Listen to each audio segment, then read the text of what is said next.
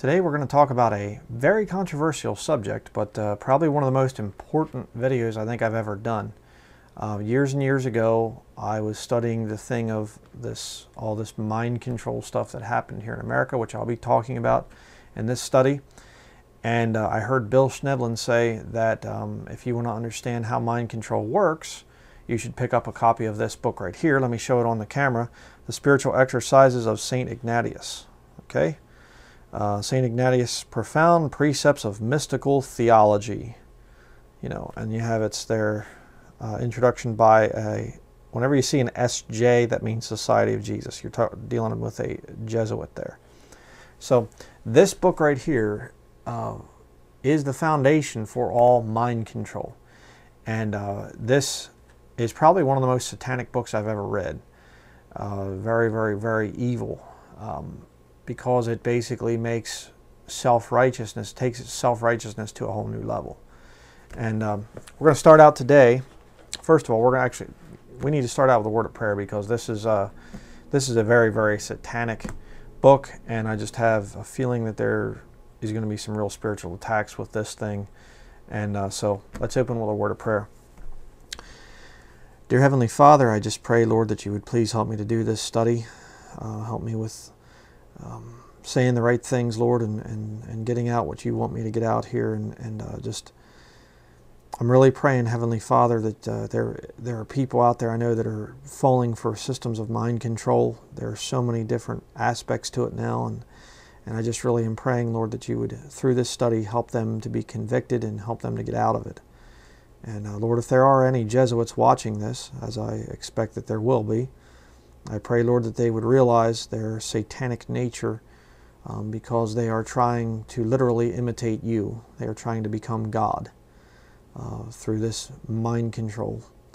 And Lord, I just pray that you would, your Holy Spirit would break down their pride and help them to realize their true condition of being just another lost sinner. And Lord, if they are past that, if they've gone beyond that and they're just, the devil's fully in control of their minds, then I pray that you would confound them and protect us from these very, very wicked satanic people.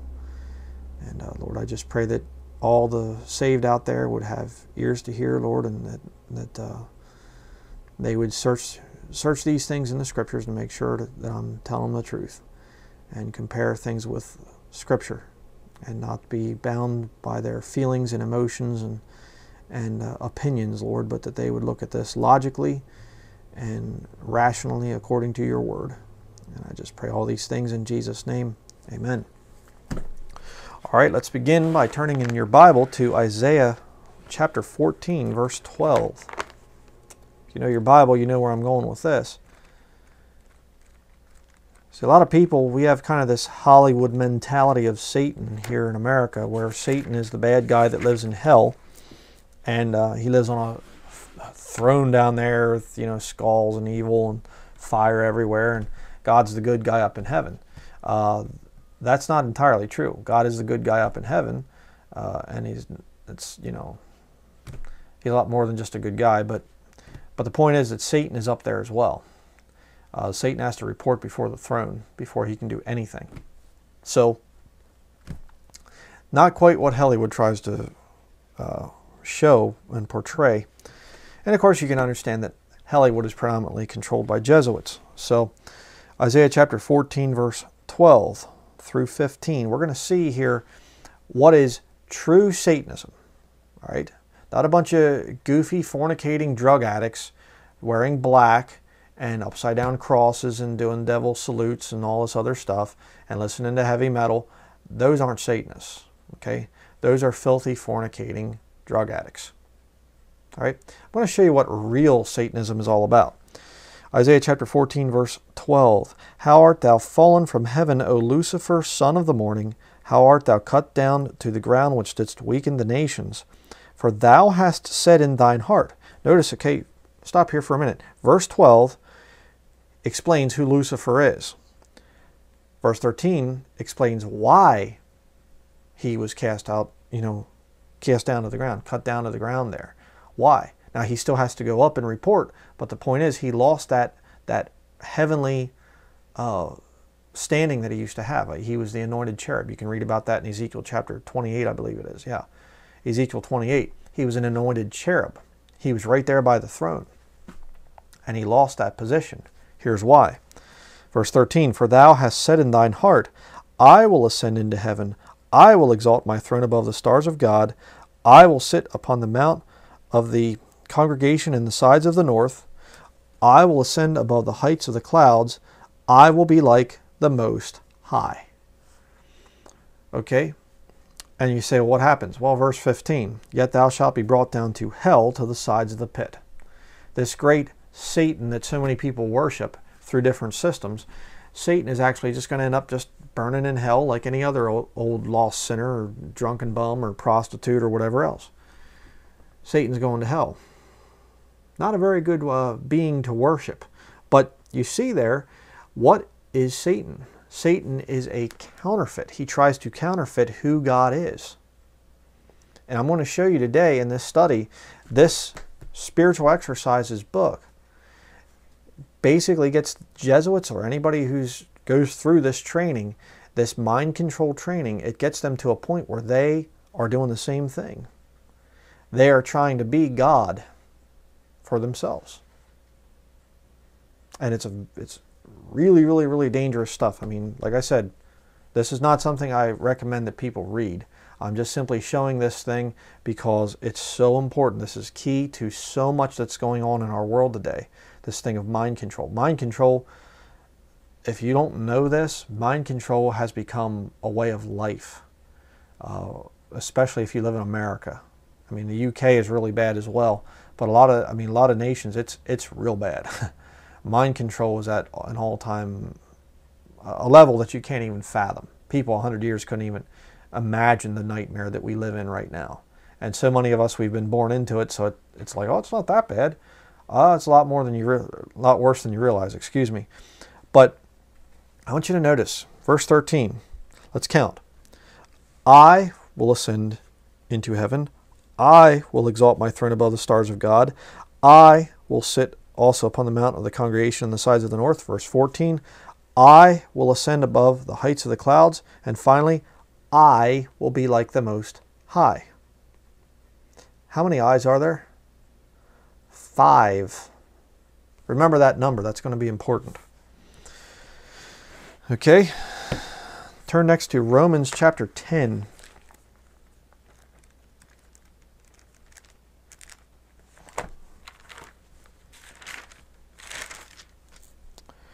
Romans chapter 10, verses 1 through 4. Brethren, my heart's desire and prayer to God for Israel is that they might be saved. For I bear them record that they have a zeal of God, but not according to knowledge. Now look at verse 3. For they, being ignorant of God's righteousness, and going about to establish their own righteousness, have not submitted themselves have not submitted themselves unto the righteousness of God. For Christ is the end of the law for righteousness to everyone that believeth. Okay? Salvation, on its most simple form, is you coming to the foot of the cross, and when you get there, realizing, I can't save myself, and Christ's righteousness is what saves you. Okay? What this book does, and I'm going to show you the actual quotes from it here in just a couple minutes. What this book does is it brings the excisertant, or I'm not even sure how they pronounce it, retreatant, the people, the one that's there to be mind controlled, it brings them to a point where they come to the cross and they understand that they're sinners, they understand that Jesus died for them, and instead of turning to Jesus Christ and His righteousness, they turn to their own righteousness. Very, very dangerous. Self-righteousness is the single most dangerous thing, the thing that will damn more people to hell than anything else. And right here, I realized that there were self-righteous people before Ignatius of Loyola there, before he showed up. I realized that, but he really defines it here. And you read about the life of this nut here that wrote this book, and he was always having contact with different spirits, and this saint came and told me this, and said, the guy was so filled with devils, it was ridiculous. I believe it was Satan himself that actually channeled a lot of this stuff. Just really, really, really crazy. And just to give you a little foretaste of what's coming up here at the end of this study, I am actually going to have a special guest join me to talk about their past, that they actually were right at the brink of going into the spiritual exercises. They were basically in that system, and they were going to go through it. And the Lord, in His mercy, pulled them out before that happened. So that'll give you something to look forward to. But let's look at some things here from this. And I'm just going to go through this pretty quickly because I don't want to spend a whole lot of time in this thing because it's very, very bad. But I'll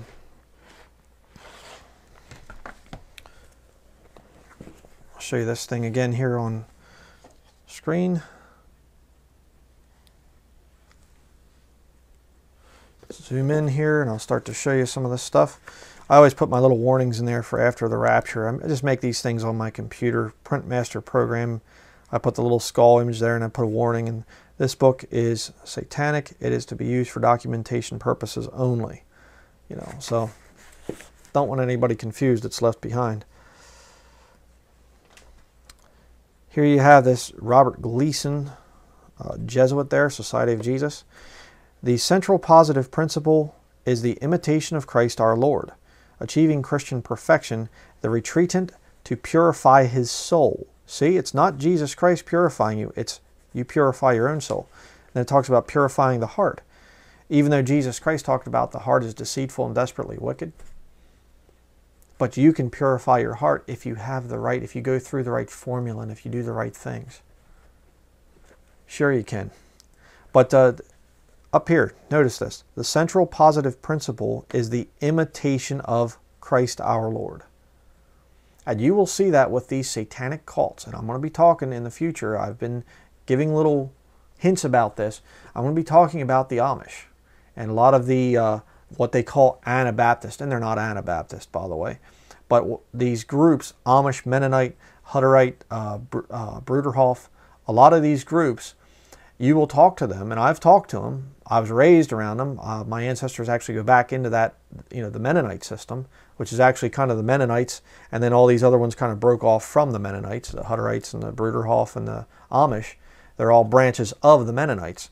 So, you know, I have a history in that thing, so I do know what I'm talking about. But you talk to these people, and they'll talk over and over and over again about imitating Christ. And oh, it's just the life of Christ, and in the life of Christ, we should seek to follow Him and His example and everything else. What about the Pauline epistles? You know, oh, well, I prefer the Sermon on the Mount. Sure you do. Because the blood of Jesus Christ and His death on the cross is nowhere in the Sermon on the Mount. Sermon on the Mount was given as the sort of way people are going to live in the millennial kingdom when Satan is bound and in the bottomless pit for the 1,000 years. But let's continue here. Here you have Introduction to the Spiritual Exercises. I love this. It says, probably almost every Christian knows the story of the conversion of St. Ignatius. You know, Catholics are Christians. Yeah, sure they are. Ignatius as an instrument in the Counter-Reformation. So again, this isn't conspiracy stuff that we're dealing with here. Now, I mean, it's real conspiracy, but you get these people that try to discredit this type of thing. They call me nuts because I'm always like saying about the Jesuits are behind this and the Jesuits are behind that, trying to get everybody back under Roman Catholicism. But it says it in their own book, okay? The book that was written here, now this introduction here is written by another Jesuit, but the point is, it's their purpose.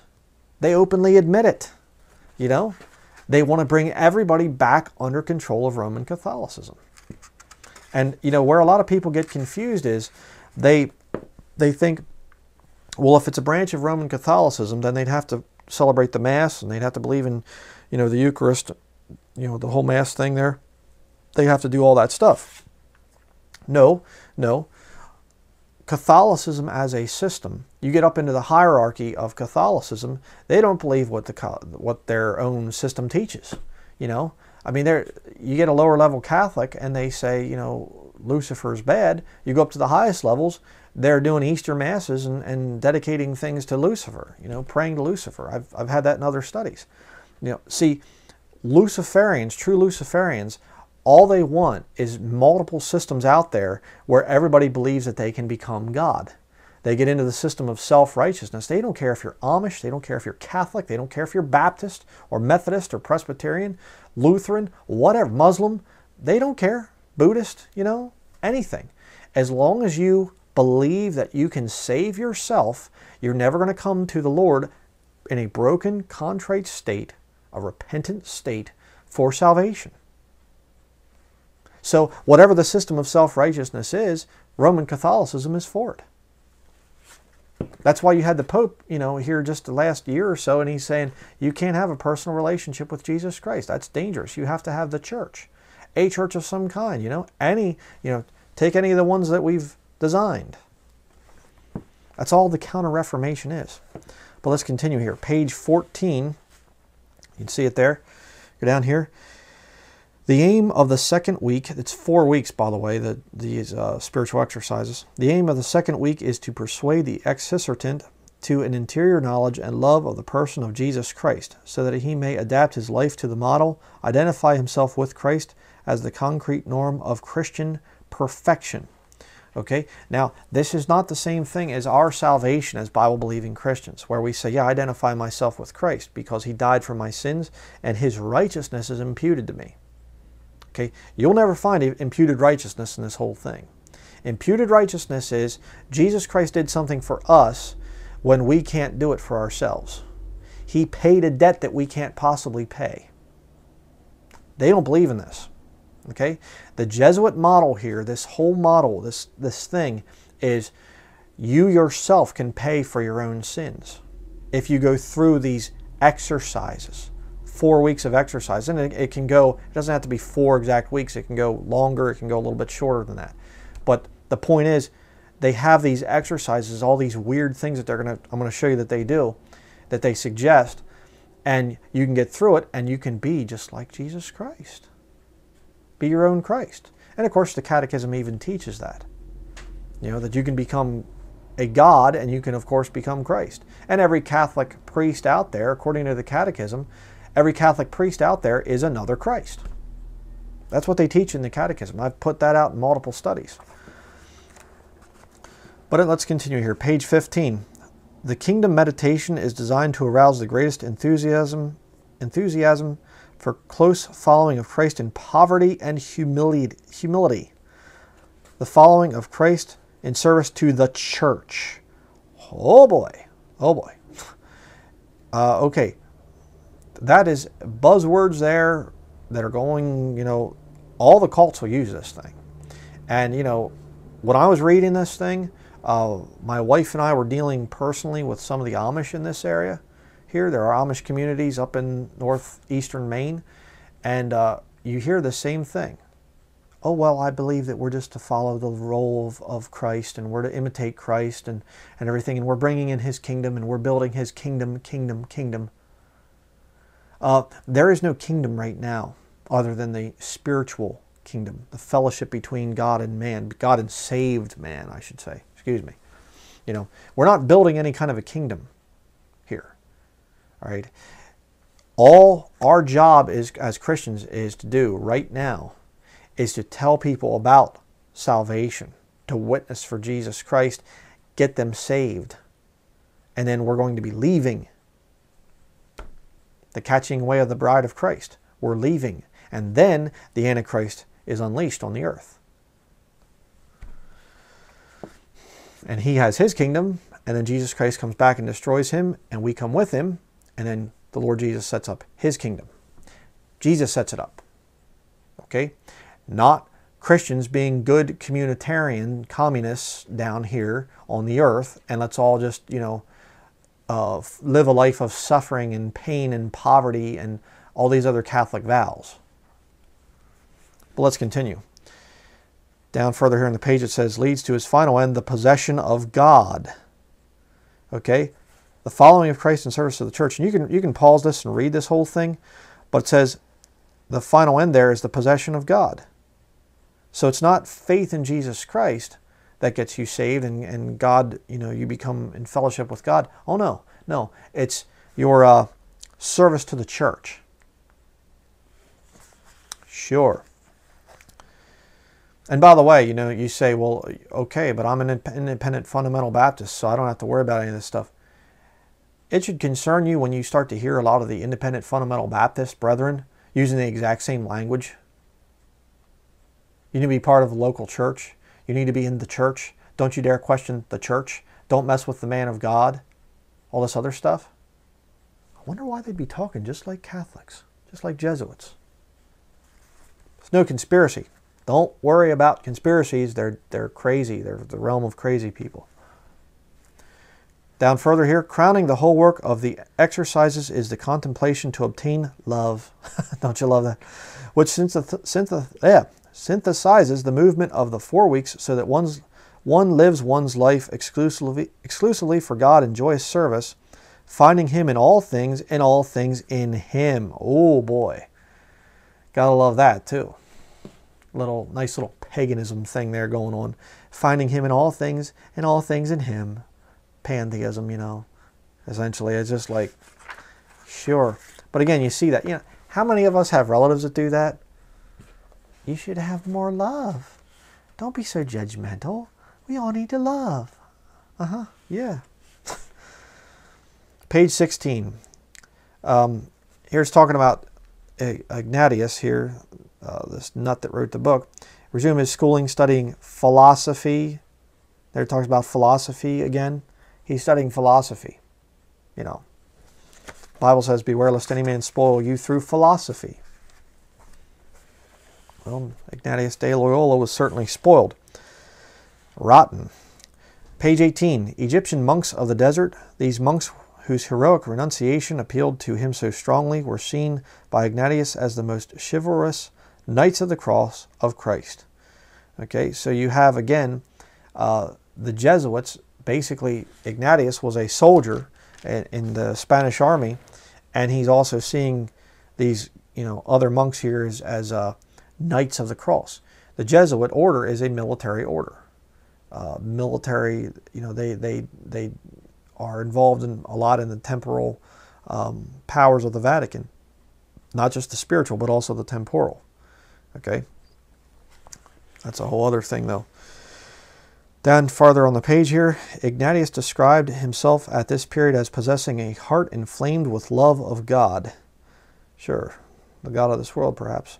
Through his future writings, phrases like the greater glory of God and what more can I do for Christ and what conduces more to the salvation of my soul will occur repeatedly.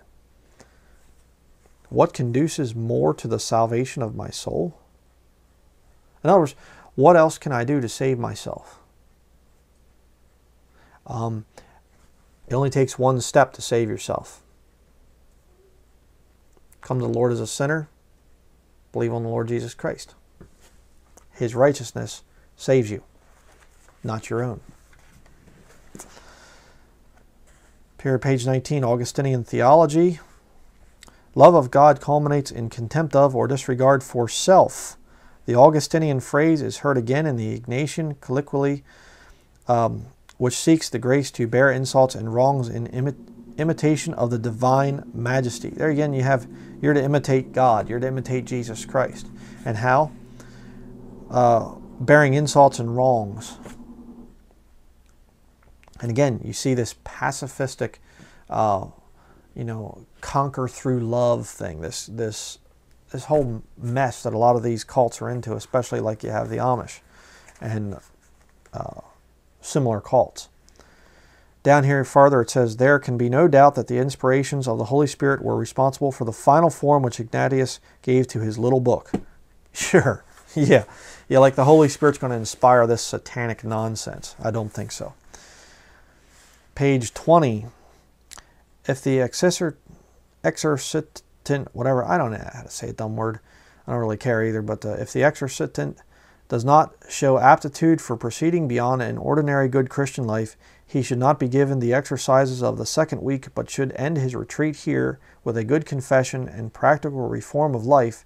If, however, he seems likely to profit by making the whole 4 weeks, then he may be led on by his director to a further exploration of the implications of the kingdom. Okay, now this book here, by the way, is more written for people that are running retreats, not so much for the ignorant person that comes in there, the ex-visitant or whatever. The person that just is coming in to have their mind controlled. This is more telling them how, retreat master telling them how to brainwash people, essentially is what this book is. But, again, you see the military mind control philosophy here. Okay, you have somebody that comes in and they don't show the proper aptitude to be mind controlled.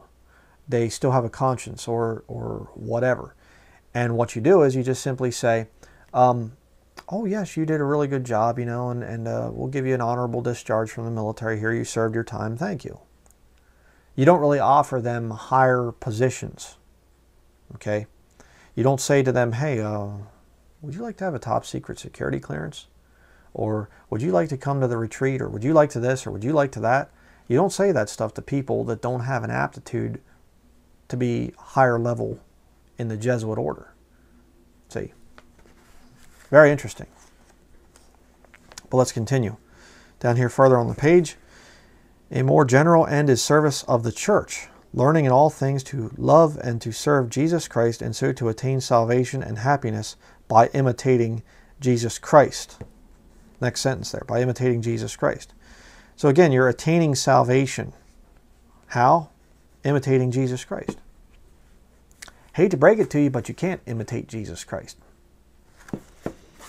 At least not in terms of your salvation.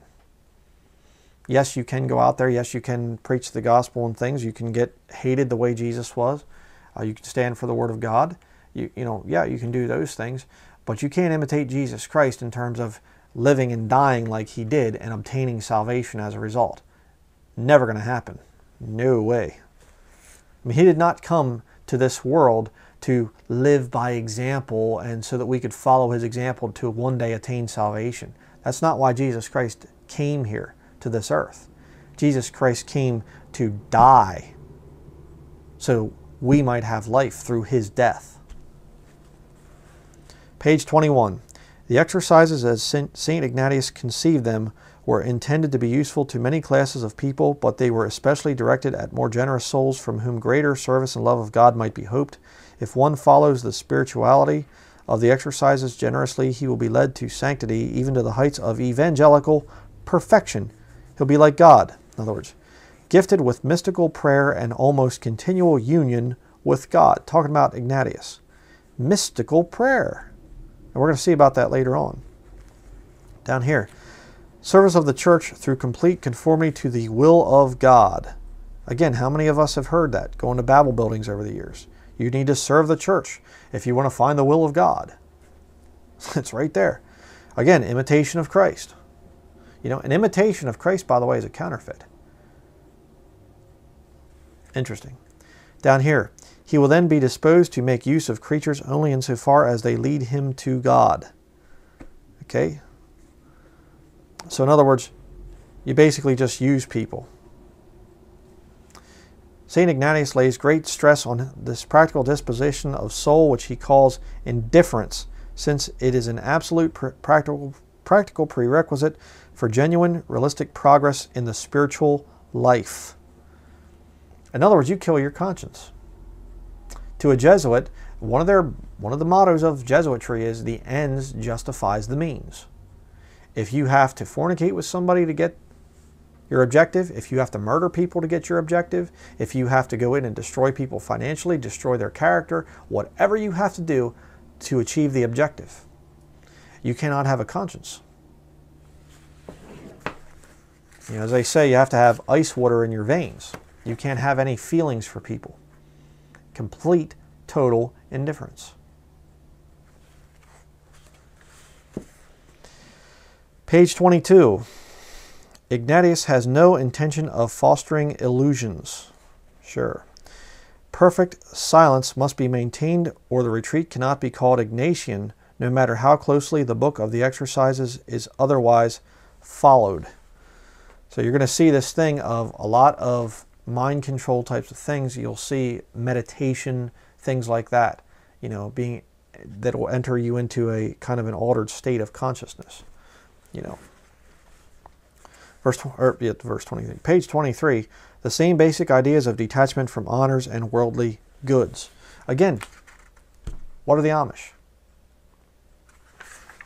What are a lot of the Mennonites, a lot of the Hutterites and the Bruderhof and these groups like this?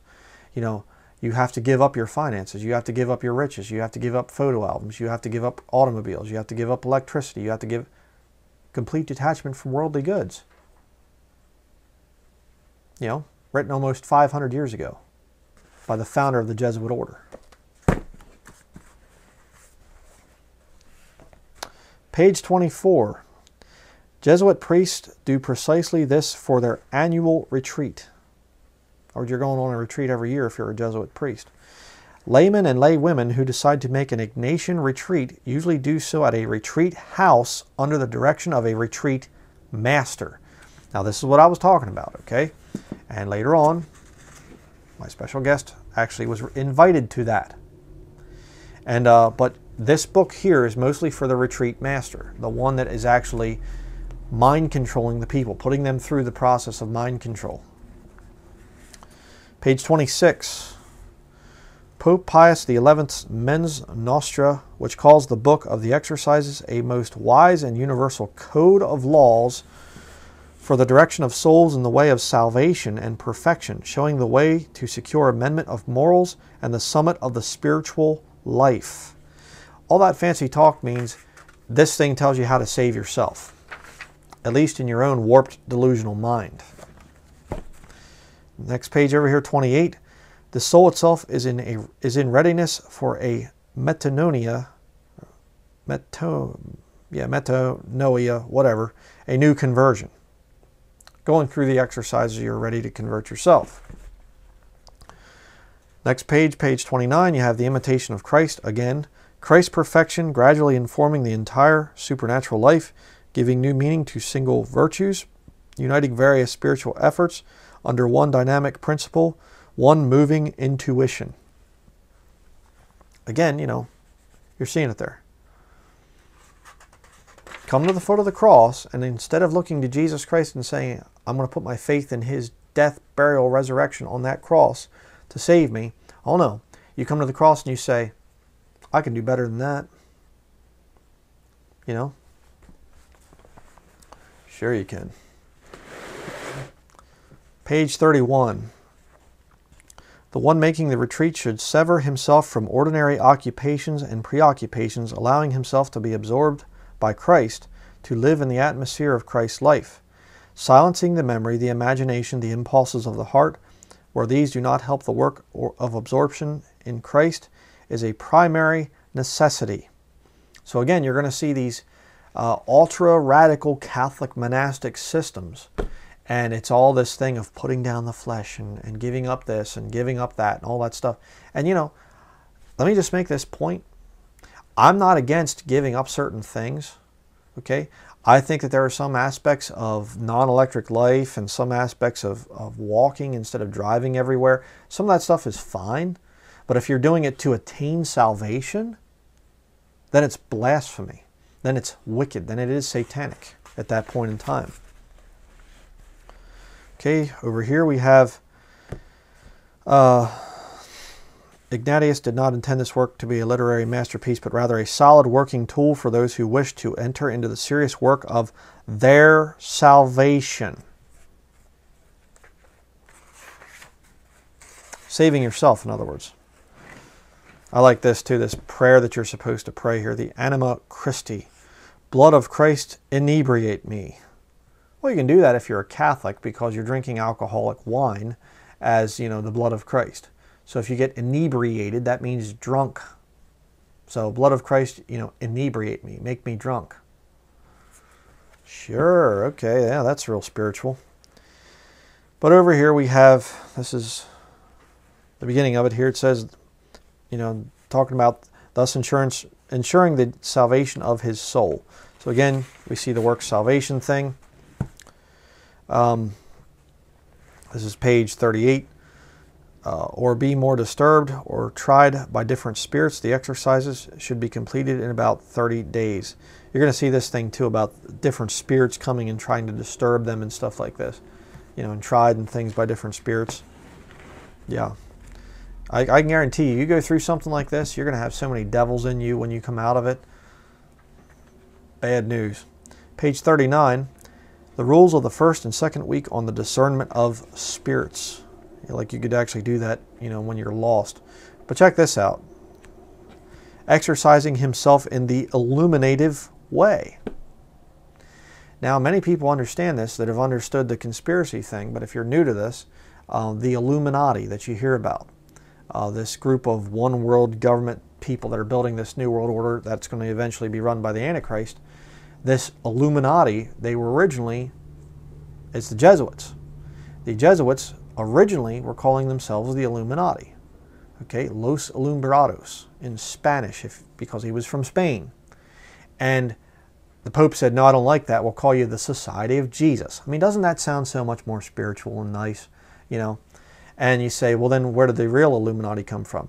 Well, Adam Weishaupt, a Bavarian professor in Ingolstadt, and he was a Jesuit. Imagine that, So, and where did he get his principles for the Illuminati? Founded there in Bavaria, back in 1776. Where did he get his ideas and principles?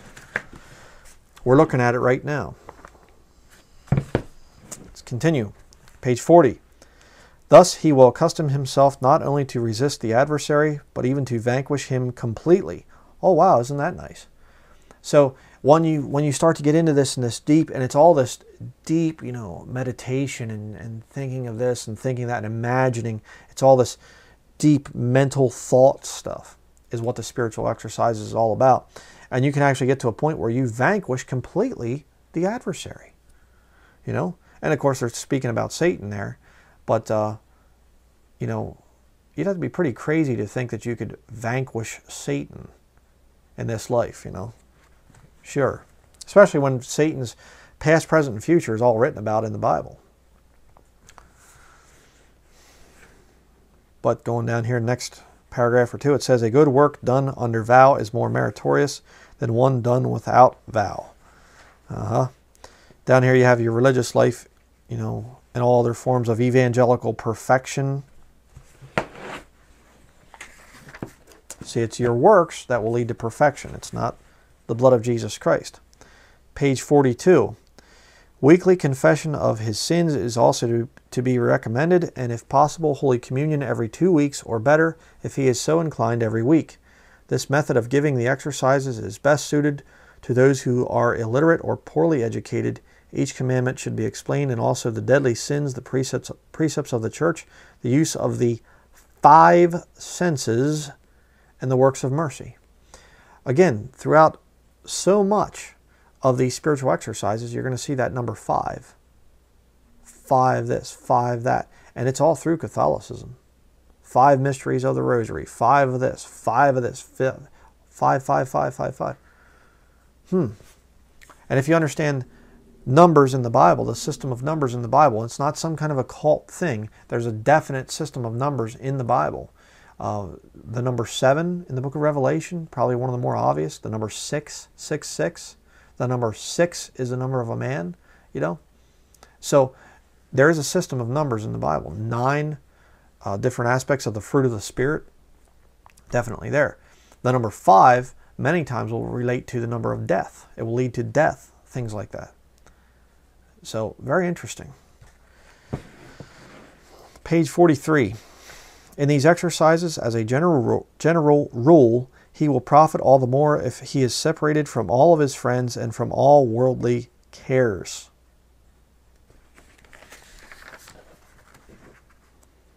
Interesting. Just like a lot of the Amish do. They live in special communities and they're separated from worldly cares, And again, I'm not promoting television or saying, it's wrong for them to stay away from TV or radio or whatever else. I'm not saying that. Television is mind control. The radio many times is mind control. The music and stuff on it's filthy. I'm not saying that you should mess with that stuff. Again, it's a good thing to stay away from television. But not if you are doing that as a good work to obtain salvation. It doesn't work that way. Okay, let's continue here. principle and foundation. Man is created to praise, reverence, and serve God our Lord, and by this means to save his soul.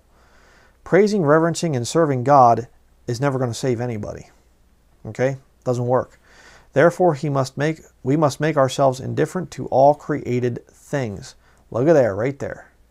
And you know, the way that this thing is written, you know, I realize that somebody could go through this and read this and come out going, I don't see it as mind control. It's just, you know, service as a Christian or something. I understand that. But the point is, if you get somebody that really understands, you know, what's going on, somebody that's really, really sick in the head, like the Jesuits are, we must make ourselves indifferent to all created things. Kill without any conscience. Destroy without any conscience at all. I thought this was interesting too here, page 50. I presuppose that I have three kinds of thoughts in my mind. The first is a thought which is my own, which comes solely from my own liberty and will. The other two come from without, the one from the good spirit and the other from the evil one.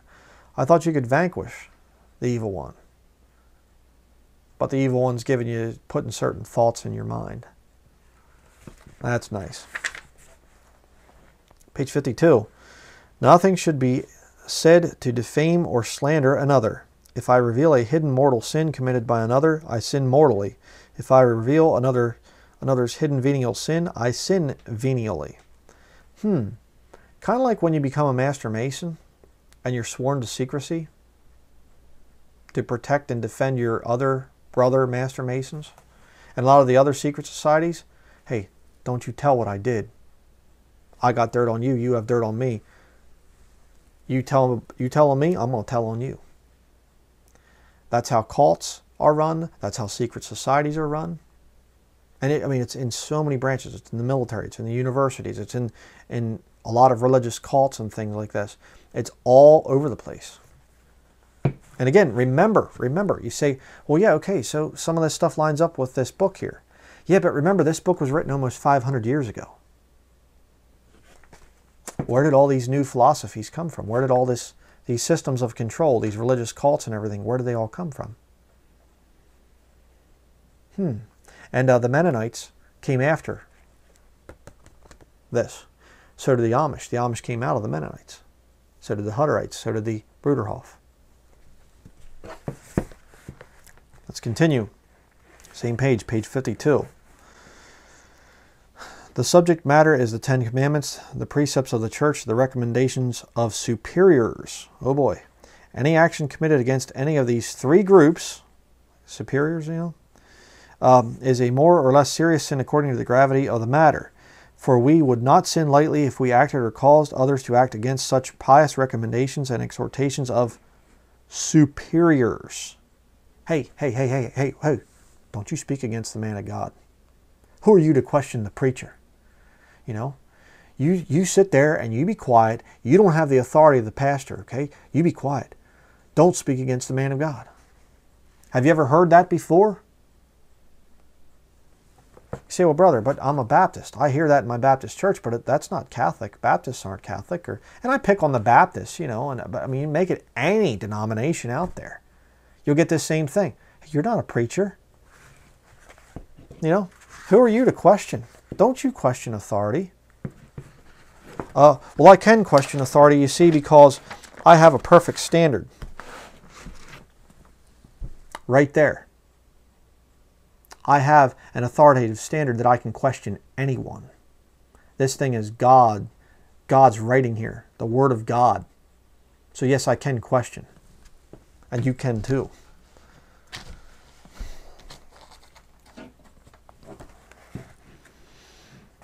I thought this was kind of interesting, a little thing here, page 54, seeing with the mind's eye. People say, oh, that's just an expression. Well, if you're into the occult, it's kind of a subtle reference to some spiritual powers that are not from the Lord. Page 58, here we have the third exercise. That I may know the world and be filled with horror of it, and I may put away from me worldly and vain things. Again, you're going to see that with monastic type of cults. These all this different stuff. These, well, I'm not doing that because that's worldly and whatever else. And they're doing it to save themselves.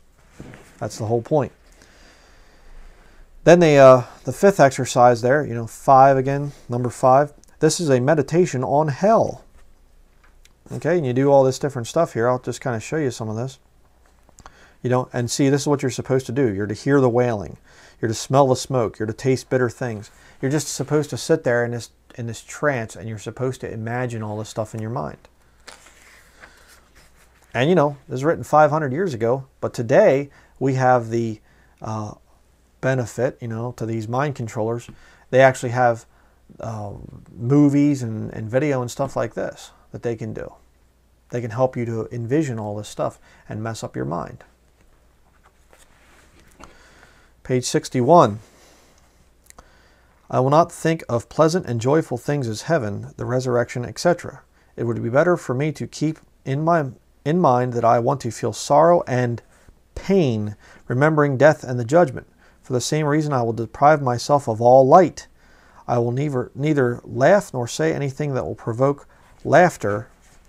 Exterior penance is the fruit of interior penance, and is the punishment we inflict upon ourselves for the sins committed. Exterior penance is the fruit of interior penance. So in other words, you understand all this horrible stuff and understand that you're a sinner, understand that you need, you deserve to go to hell. You understand all that. But that's not enough. You have to begin to inflict exterior pain and torture. You say, well, Brian, that's not talking about that. Just talking about putting down your flesh. Oh, really? Here we have page 62. It is penance when we deny ourselves what is suitable for us. By chastising the flesh, thereby causing sensible pain. This is done by wearing hair shorts, cords, or iron chains on the body, or by scourging or wounding oneself, or by other kinds of austerities. What seems the most suitable and safest thing in doing penance is for the pain to be felt in the flesh without penetration to the bones, thus causing pain but not illness.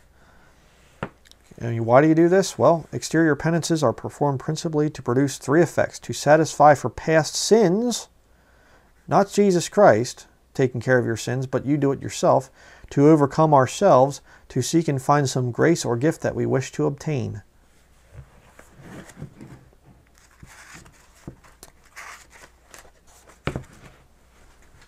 That's what religious cults do.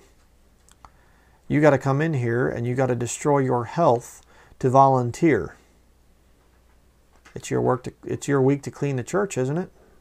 It's you got to go out and do soul winning. You got to teach Sunday school. You got to be in choir. You got to this. You got to that. You got to do all this other stuff. And you end up destroying yourself. You destroy your family because you always have to be in church every time the doors are open. Or how about if you're Amish or some of these other cults like that, and they put on polyester clothing that doesn't breathe for anything in the summertime, and you got to wear all these long clothes and everything else, and you're working out there in the fields and using, primitive technology and things, and not, good the right way. I mean, there are some things that, using primitive technology is good, but again, out there suffering in the heat and the pain and everything else to merit your salvation. You see? And then apply it to the military. Sleep deprivation. You're not eating right. You're having some guy, drill instructor, this far from your face, screaming in your face, being put down. You're useless. You worm. You maggot. You see? Pain, pain, pain. Obstacle course. Your muscles are sore. Your pain. You run, jog, run. You gotta run with a 70-pound, or more pack on your back, and you got a gas mask on. You can barely breathe. You see? You see how all this stuff ties in? And remember, again, we're dealing with a 500-year-old book. Okay? This thing was written long before all this modern stuff came out. Pain is used in mind control. Let me just take a break for a minute here. I'm going to show you some other things real quick on the overhead camera. If you have not heard about this, I know a lot of people are very ignorant of what has happened here in the past. And, I just want to say this kind of in somewhat of a defense of Americans. I know a lot of other countries get irritated at Americans, and they say, you know, how stupid the average American is, and I understand. But I just would like to have some grace from some of the other countries out there, because we are under very heavy mind control here, and we have been for a very long time. Okay, so try not to blame us too much for some of the stupid things that Americans are doing, because they're under mind control. And there are those of us that have broken out of a lot of the systems of mind control, but there's some things that we're getting hit with things, and we've been through mind control in our past and things like that. I mean, it's crazy. But let me just show you this article here. Army intelligence official is also a satanic priest. This is a news article here. Devil worshipper holds sensitive army post, and top brass say no problem. You say, who is this? Ex-Green Beret Lieutenant Colonel Michael Aquino is a high priest of a satanic church. The Temple of Set is the high priest position that he holds. Over here it says, a senior U.S. military intelligence officer with a secret security clearance admits he's also the founder and high priest of a satanic church, and amazingly the Army says no problem. Okay. Now the story on this guy, this Michael Aquino, he was formerly the second in command of the Church of Satan under Anton LaVey. And he said basically the Church of Satan wasn't serious enough, so he founded the Temple of Set. And this guy is working in psychological warfare operations for the Army. You know, that's real good. You know, ways to control people's minds. And I had a brother, Matt Quigley, actually, that brought out a video years ago. His channel got taken down from YouTube. You know, I wonder why, but he brought out this video that there was a Baptist pastor, independent, fundamental Baptist, you know, King James only pastor, and the guy, his secular job that he had, along with being a Bible building hireling, his secular job was he was an Army officer of deception, and he was winning awards, Deception Officer of the Year. Again, psychological warfare.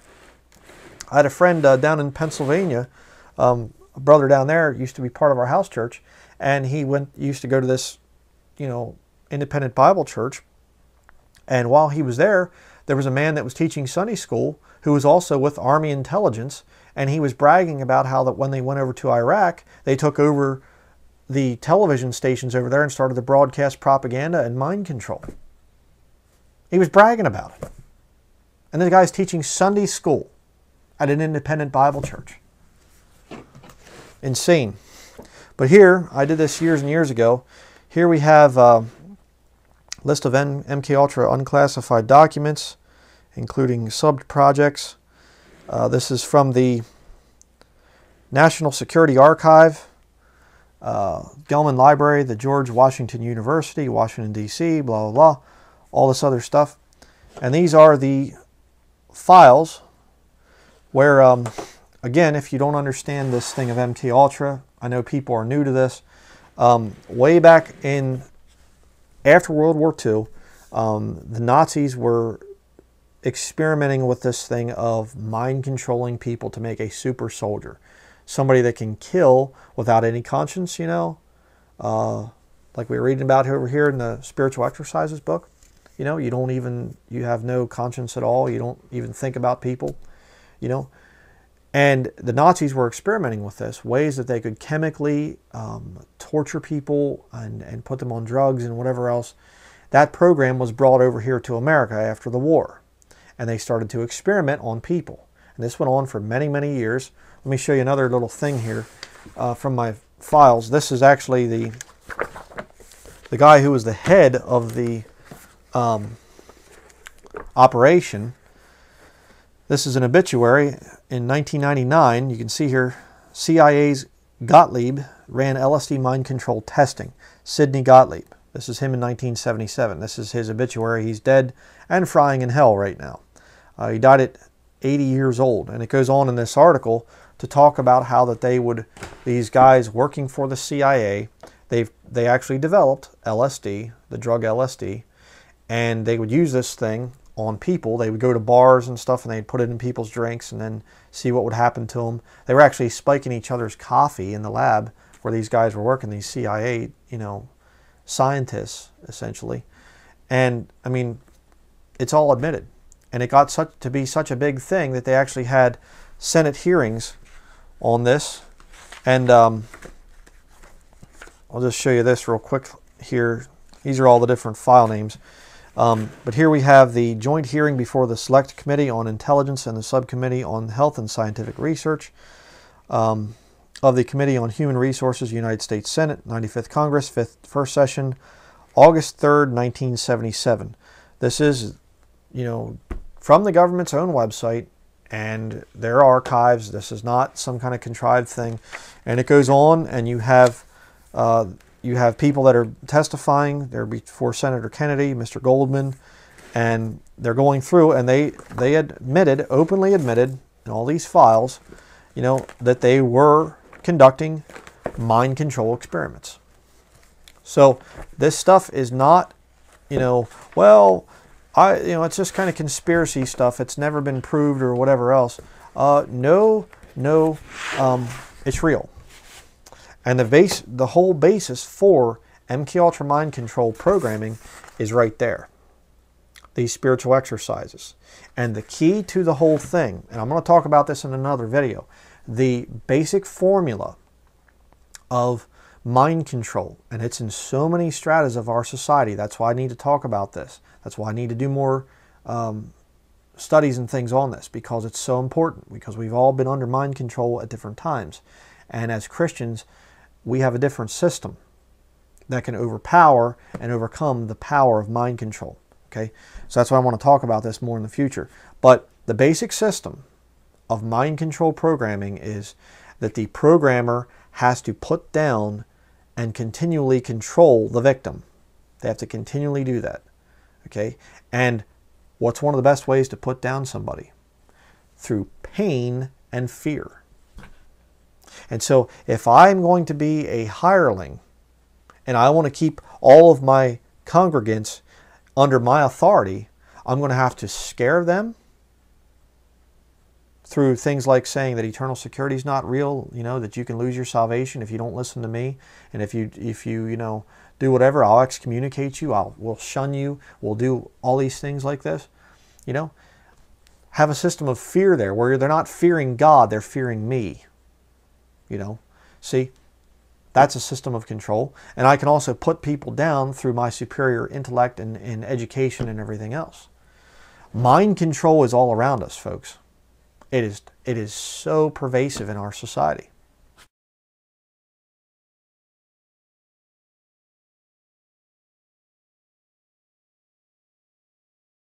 I go to Hollywood parties, or occasionally I go to Oscar parties and things like that, and people, big stars, people will grab me by the arm and take me aside and say, "I just want to thank you for the things you say."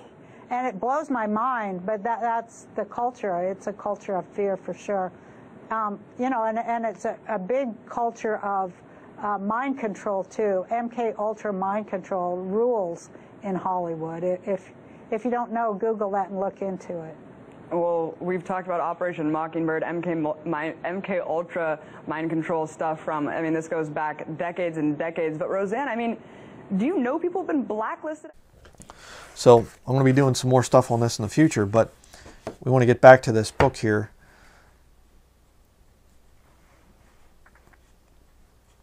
Here we have, I will see in my mind a human king chosen by God our Lord himself, to whom all princes and all Christians pay reverence and obedience. Sounds like the Antichrist to me.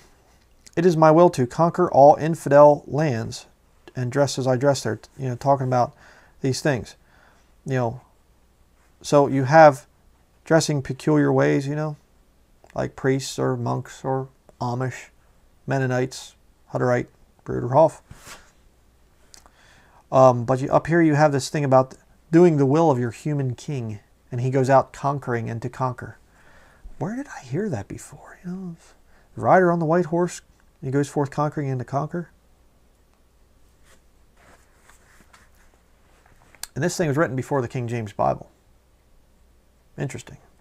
Down here, if anyone would refuse the request of such a king, how he would deserve to be despised by everyone. Oh boy, get a hold of that one. What's the Bible say about in these end times, that the time of Jacob's trouble, that the time will come when they that kill you will think that they do God's service? People are going to be going out and killing, hunting down people that don't make it to the rapture, you know, that get saved after then. You're going to be hunted down as a criminal. Have your head cut off. Page 68. And by the way, you know, I had someone send me an article, and I haven't had a chance to really check it out yet to verify if it's true or not. But they're talking about down in Georgia bringing back the guillotine as a matter of, or as a method of the death penalty. How about that? Page 68. Christ our Lord, it is my will to conquer the whole world and all my enemies. Whoever wishes to come with me must labor with me, so that following me in suffering, he may also follow me in glory. But you see it again. He's claiming that this is what Jesus says. He calls and says. No, he didn't. You know, conquer the whole world and all my enemies. You see, they're setting people up for the Antichrist 500 years ago. Incredible. Down here, to imitate thee. You see this all through the book, all through the Spiritual Exercises book. You know, there was I forget which new version it was, but there were times where it talks about, you know, to follow Christ and things like this, and this new version was changing it to imitate. Wonder who could be behind that. I thought this was interesting, kind of like, huh? Page 71, the first point is to see the persons, Our Lady and St. Joseph, the servant girl, and the child Jesus after his birth. The servant girl? There was a servant girl there for Jesus being born? Never heard of that. Page 72. The third point is to smell and taste in my imagination the infinite fragrance and sweetness of the divinity, and of the soul, and of its virtues, and of all else. You smell the nice cookies coming out of the oven before they become the consecrated hosts. Don't get me wrong, I like the smell of cookies, but I don't like the smell of consecrated hosts. There you have, imitate him again. Page 77. I will now address a colloquy to Our Lady, and I will ask her to obtain for me from her Son and Lord the grace that I may be received under his standard. Imitating him, I can suffer them without sin. Okay? So again, you see this thing. Praying to Mary, suffering things on your own to obtain salvation. Page 78. Free themselves of the money they acquired, be able to save their souls. Okay? I'm going to be showing more on this in the future. I think I might have referred to it before, but in the future, I'm definitely going to be showing this thing of freeing yourself of money that you've acquired. There are many of these cults, these satanic cults like the Hutterites or the Bruderhof or Amish many times. Not so much the Mennonites because they're extremely greedy for money. Having grown up, and my grandparents were Mennonites, so don't tell me about it. You know, but the fact is, a lot of these orders, these religious orders, you go to them and you give up all your money. The Bruderhof and the Hutterites, definitely. You're giving up all your money. And you basically earn no money at all. And, you know, you go into the Jesuits, it's the same thing. You enter the Jesuit university, you're not allowed to have any kind of debt. You know, personal debt, like financial type of debt of cars or houses or whatever else. You know, student loan debts are okay. I'll show you that in another study coming up. But here you go again, you have page 80. You know, meditate on these different things. You have the Sermon on the Mount. Look out for that. All these cults out there, these Catholic type cults, they all just love the Sermon on the Mount. I've talked about that in other studies. Here again, you have the eternal salvation of my soul, saving yourself. They must meet with the approbation of our Holy Mother, the hierarchical church, and not be bad or repugnant to her. Okay? I don't think I'm going to have a very good chance at Catholic salvation then, because I'm quite sure that I'm very repugnant to a lot of Catholics. Down here we have, this is page 84. The devout soul without question and without desire to question follows what has been manifested to it. And it goes down here to talk about to save his soul. He chooses some life or state within the bounds of the church that will help him in the service of God our Lord and the salvation of his soul. Again, look at the philosophy here. You see the mind control philosophy. You're a member of the church. You don't do things without question and without desire to question. You shouldn't even desire to question anything. I mean, you should not have a copy of this book for yourself. I mean, do you realize that's what it was for the majority of the Dark Ages and things? People couldn't even read, much less have their own copy of the Bible. You see, because this Bible leads to independent thought. And we mustn't have independent thought. You shouldn't even desire to question those in authority. What is it? Mind control. That's what this whole system is. That's why I get so rabid and so radical, and I'm getting mad and everything else, and I get sarcastic and stuff, because I hate mind control. I believe in freedom. I believe in the priesthood of the believer. I believe that every Christian out there is going to be accountable to God. Why? Because the Bible says so. Okay? I am not lording over any of you. I am not saying, you don't question me. How dare you? I'm your bishop. You know, I'm not going to say that. I'm not going to do that. My desire is to see all members of the body of Christ, those who are truly saved, brought up to a level of understanding where they understand the Scriptures just as good as I do, if not better. Page 85. Here he talks about his mind's eye again. The salvation of my soul, at the same time I must remain indifferent and free from any inordinate attachments, so that I am not more inclined or disposed to take the things proposed than to reject it. Again, talking about the salvation of his soul. Down again, the salvation of my soul. So again, you're not supposed to have any emotions or feelings at all. You're just supposed to cut yourself off from anything that prohibits you from the salvation of your own soul.